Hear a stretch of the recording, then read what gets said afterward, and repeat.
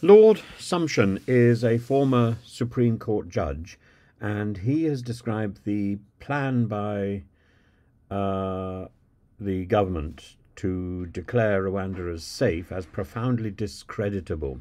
He says it will effectively overrule a decision on the facts, on the evidence by the highest court in the land.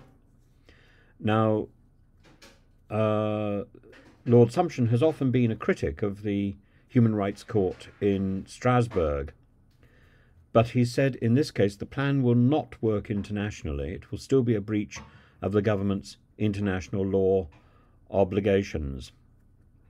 James Cleverly, as a reply riposte, said, "Find me two lawyers, and I will give you three opinions." It's a little bit like having John Maynard Keynes in the room, two people in the room, three opinions. He says lawyers argue all the time, and that's literally what they do. I have very eminent lawyers who take a different view. I think James Cleverly ought to listen to a few people who take a moral view as well as a legal view. There are three views here. There's the political view. What is politically expedient? What is legally possible? And what is morally true? And I think those three things. I think if there isn't a decent ethics advisor in number 10, and I don't think there is at the moment, there ought to be one. And that ethics advisor should look at the moral issues regarding redefining something that has been decreed by the highest court in the country as unsafe, redefining it as safe.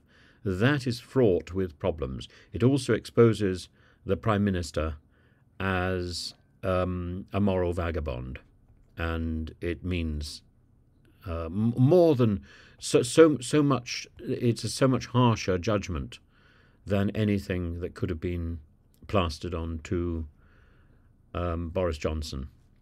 I'm afraid Boris Johnson was just a liar. All prime ministers lie. Boris Johnson just did it routinely. But this is something, it goes beyond lying.